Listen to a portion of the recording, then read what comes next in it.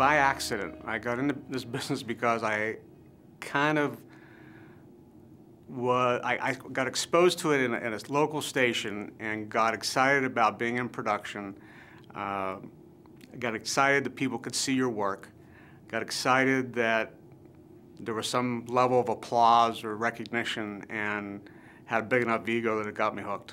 A friend of mine had got me into doing a Hoover commercial. I did some music for a Hoover commercial out of Richmond, Virginia in the mid-'80s, and that kind of opened my eyes. So when I came back to Pittsburgh, I was looking around, kind of keeping my ears open as to who was doing advertising and post-production, and I found a post-production facility that had no audio department and wanted one, foolishly, and I had enough gear that I just said, you know, why don't you just kind of give me a room here and I will be your audio division.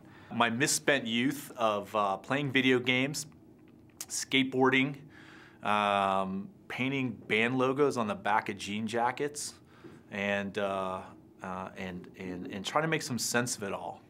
My mother likes to say that it was my spoiled inner child. All of those different things in the different types of design and communications things, I was able to figure out how to do it all in one company. I got into the business because my dad was one of the cameramen at Cape Kennedy. And when you see those old rocket launches from History Channel, he was one of about 12 guys back in the early 60s and part of the 70s that used to photograph literally everything that got launched in space. And it was kind of neat because I was always around guys that, they didn't call themselves filmmakers, they called themselves cameramen. But they had some great stories, and I thought that's kind of an interesting job. So I was always around cameras, so that's how I got involved in it.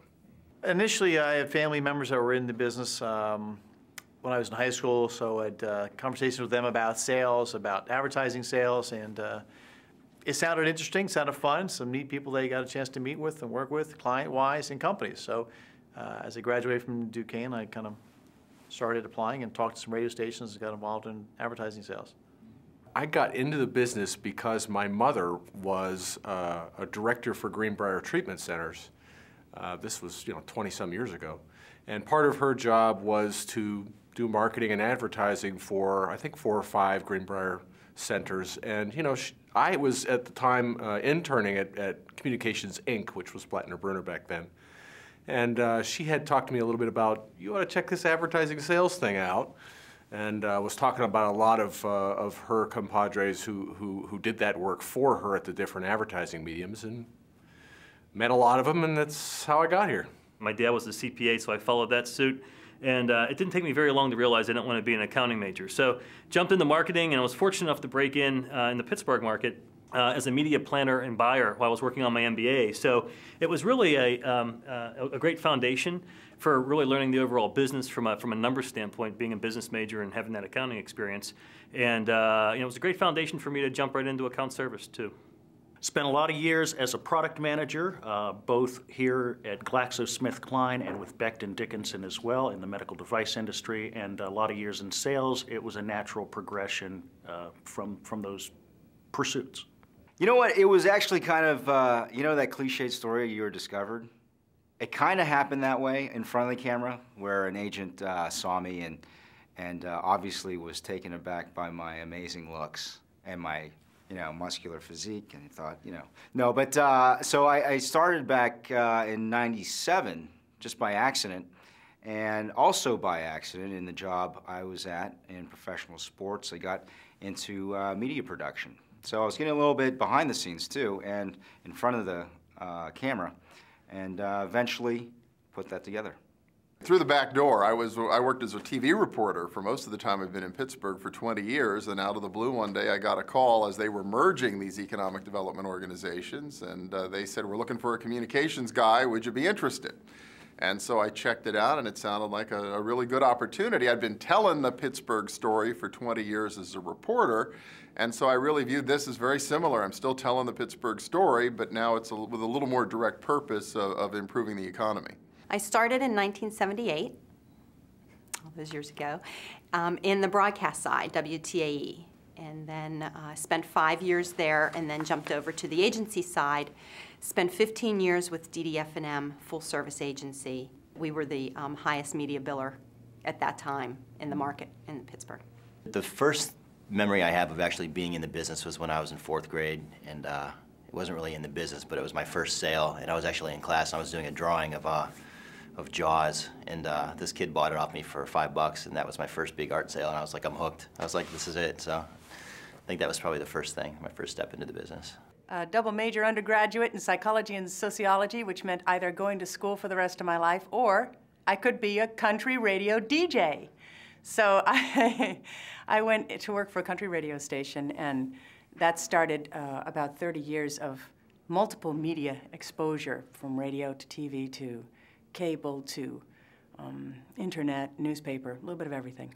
I was a junior in high school, McKeesport area senior high school, and we had a visitor to our class one day. It was a television crew from Channel 11.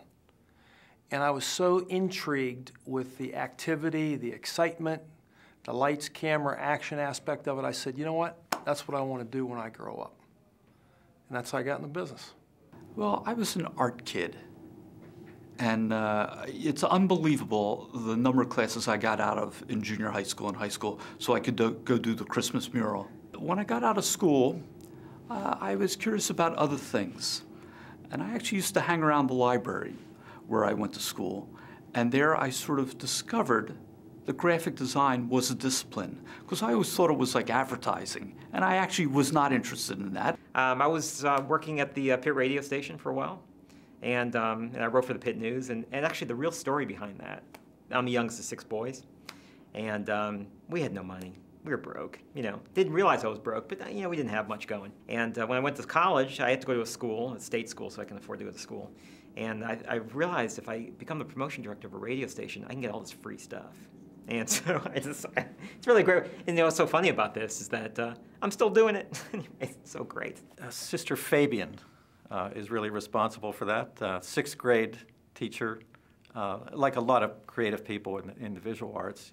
I had a nun that recognized that I had artistic talent, and that really became the incentive to study, first to study art, then to study design.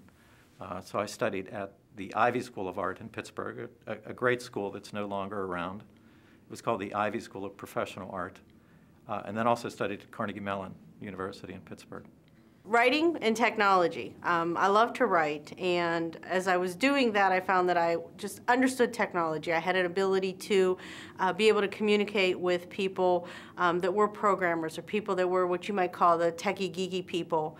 I could talk with them and communicate with them, yet translate that for the rest of us and for the others. So with a career in writing, it's really kind of difficult to make a living with that, but being able to combine the two, I kind of found to be able to do what I love, and then also be on the cutting edge of things, following new technologies and following new digital practices. I think I interviewed anywhere and everywhere, but Ketchum at the time in Pittsburgh offered me a job for $12,500, thank you very much. And that was the best offer I had financially. So being newly married, father of a 1-year-old, it was time to, you know, go for, at that point, which I thought would be a good opportunity with Ketchum, to start my career after the PC experience. I graduated from college with a journalism degree and a minor in advertising. And at that time, back when things were archaic but normal, you could actually go for a job to a firm where the people that worked there actually worked there. It was an advertising agency that had employees, and they had a internship, and I was lucky enough to get one after I graduated. I started at 6/6/66. That was the day I started. All the sixes, that's like bad luck, right?